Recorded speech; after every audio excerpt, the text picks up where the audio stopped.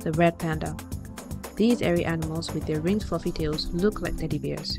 They reside in places with high altitudes and use their tails as a blanket to keep warm.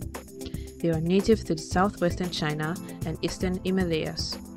They are slightly larger than domestic cats.